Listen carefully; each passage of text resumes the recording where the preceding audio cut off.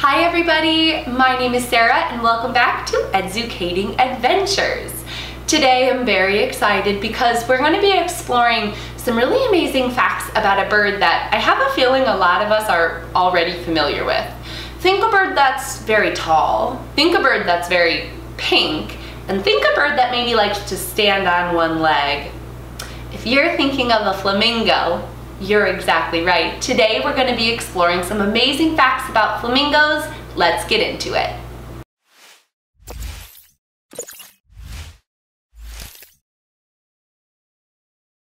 Flamingos are one of the most well-known birds in the world because, well, they're bright pink, they're very tall, they've got a long neck, and they feed with their head upside down. There's a lot of really weird things about flamingos, and we're going to get to all of that stuff in just a little bit. But let's go ahead and start with, where do flamingos live? There are actually 6 different species of flamingos that are typically found in or around shallow water ecosystems. Think wetlands, think coastlines and lagoons. We find 4 of the species of flamingos in North America and South America, and we find 2 species of flamingos in Africa, Asia, and a small part of Europe.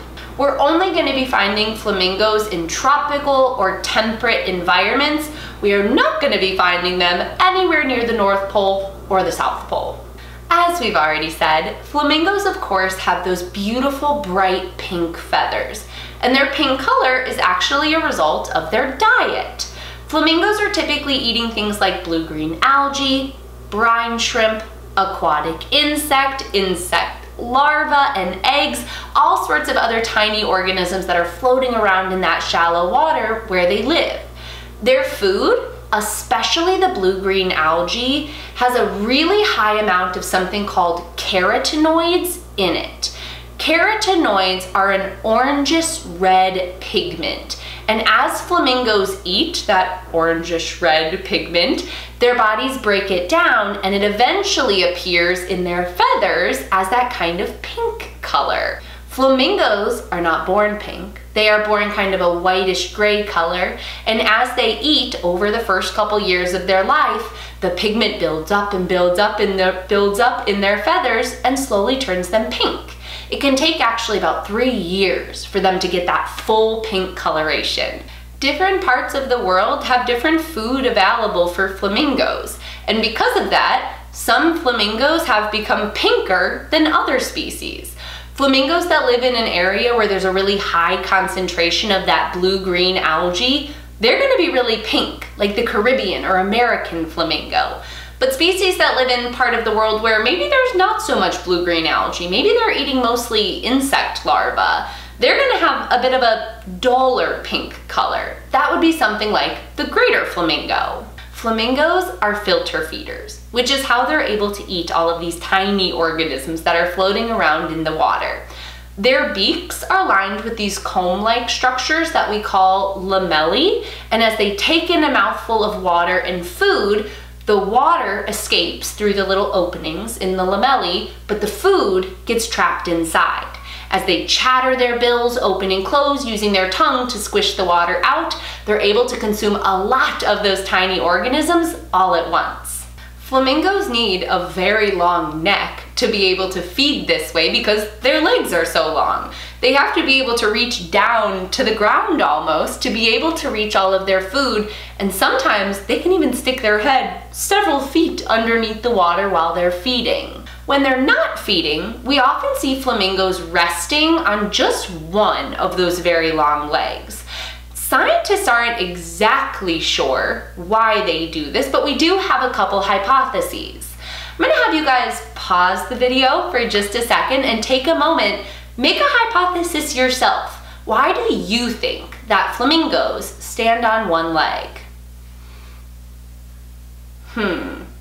Well, I will say that flamingos are not the only bird that does this, and scientists kind of have 2 hypotheses.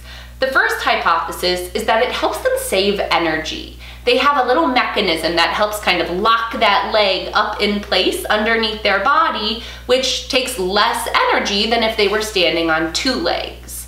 The second hypothesis is that it helps them stay warm. Flamingos don't have any feathers on their legs, of course, which means heat can escape from their legs and make them cold. By tucking one leg up underneath the feathers, it's going to help trap heat and keep them warmer. Flamingos are gregarious, which means they live in these really large social groups where there's not really any flamingo who's in charge. They kind of just all coexist together. They gather in especially large groups during the breeding season for a couple different reasons, but especially because there's safety in numbers. As flamingos are working to attract a mate, they gather in these large groups and they all walk together. They raise their heads as high as they can. Both males and females participate. They raise their heads as high as they can. They walk together and they slowly turn their heads side to side. We call this behavior flagging because their heads kind of look like flags waving in the wind.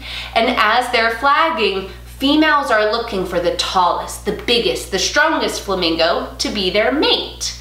After the breeding season is kind of coming to an end and it comes time for them to make their nest so that they can lay an egg, flamingos make their nests along the edge of the shore of whatever wetland environment they're living by. They basically make their nests out of these piles of mud that have a little divot in the middle where females lay one single white egg.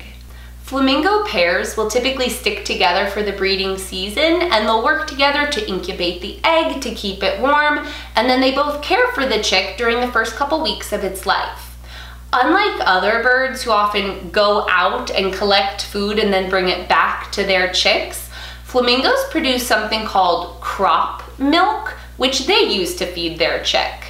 Flamingos, in their crop, which is a part of their throat, kind of where most other birds would store food to then give their chicks later, in that part of their throat, flamingos make this bright red, nutrient-rich, carotenoid-filled substance that then they feed to their chicks to give them nutrients and energy. Because it takes so much food and nutrients and energy from the parents, mom and dad flamingos will often lose some of their pinkness while they're feeding their chick. After several weeks of being cared for by their parents, chicks will start to gather in a big group together with other chicks, and we call that group a creche. That word is kind of funny because in other languages, a creche is kind of like a daycare or the babysitter. So that's kind of what's happening with all these flamingo chicks. When they are in their creche, parents can kind of work together to care for the group as a whole, and it makes less work for each individual set of parents. After about 4 months, the chicks are completely independent of their parents and are ready to kind of go off on their own and start their own life. Fortunately, most flamingos are not threatened with extinction, but they are facing some threats in the wild, especially because flamingos need a stable, shallow water environment. One of the biggest threats that they're facing is the destruction of those environments. As humans build dams and channels off of waterways, and we're changing the flow of water, a lot of the wetland ecosystems that flamingos depend on are not there anymore. They've been drained or that water has been moved somewhere else.